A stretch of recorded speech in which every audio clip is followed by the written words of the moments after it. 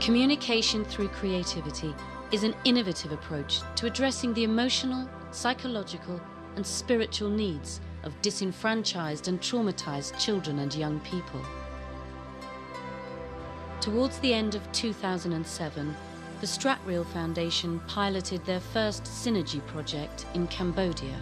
Cambodia suffers from being a post-conflict country. There was a dreadful war there throughout the 70s, and the aftermath of that has left it with very little infrastructure, very little by terms of healthcare or education, and it's really trying to survive still.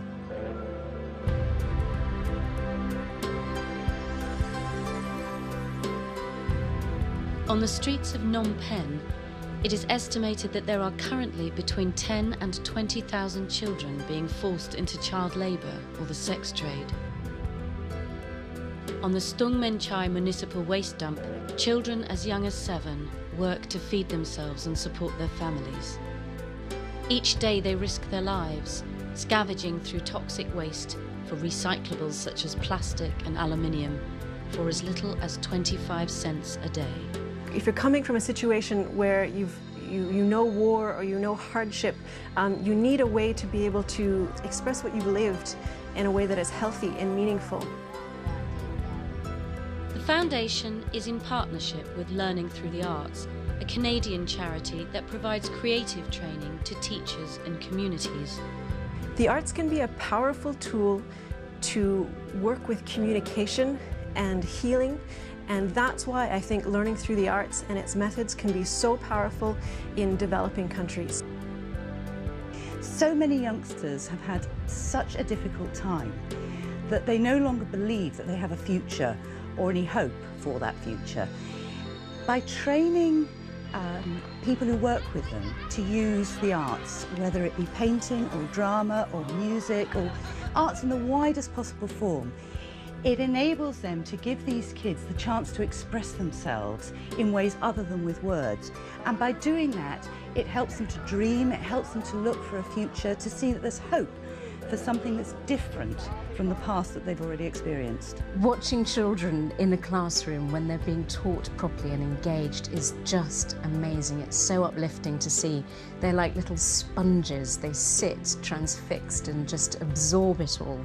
And the difference by just giving a Cambodian child something that stimulates them is incredible. It's amazing to watch. They need healthy ways to talk about the difficult things that are happening to them, to talk about the struggles that they grew up with their parents trying to find food. They need a way to express that so that they can become active participants in the future of their community and the future of their country. I really believe that the arts can be effective in helping those students and those young people transition into a healthy adulthood.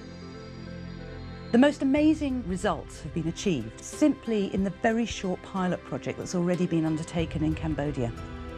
We asked the children at one NGO what they hoped to be for the future. What did they think they would be in the future?